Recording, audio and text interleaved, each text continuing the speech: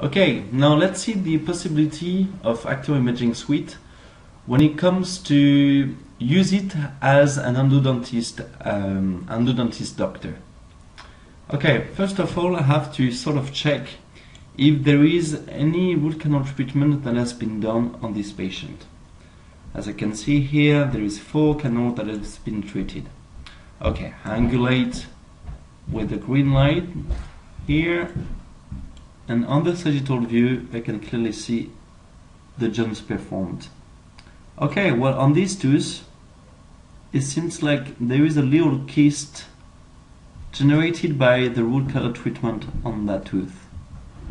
You can clearly see that there is a differentiation of gray level here all around the tooth, all around the roots, sorry.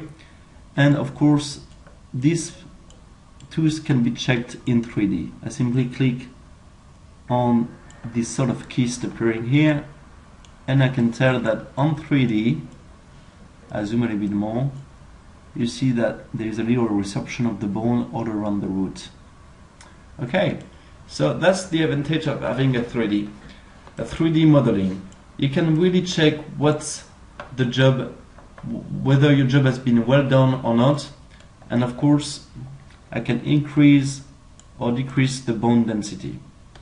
By decreasing the bone density to the maximum, I will only let appear the teeth, and of course I can check very thoroughly all the root canal treatment that has been done. Here we go. Look at this, all the root canal treatment that has been performed on these tooth, on the tooth on the side. It's pretty clear. The advantage here is all the paste, obturation paste, are already opaque, which means that I will be able to see them on the radio. If there is any overlap of the obturation paste, I will see it next to the root. That's allow me to really check thoroughly if my job has been done properly or not.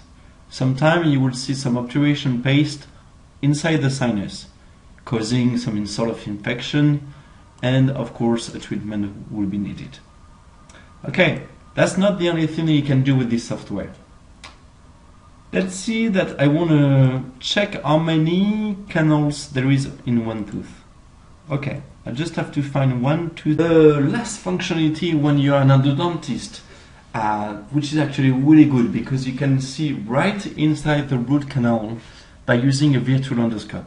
Okay, I'll show you. Sometimes you don't know how many canals there is on a canine or on a molar.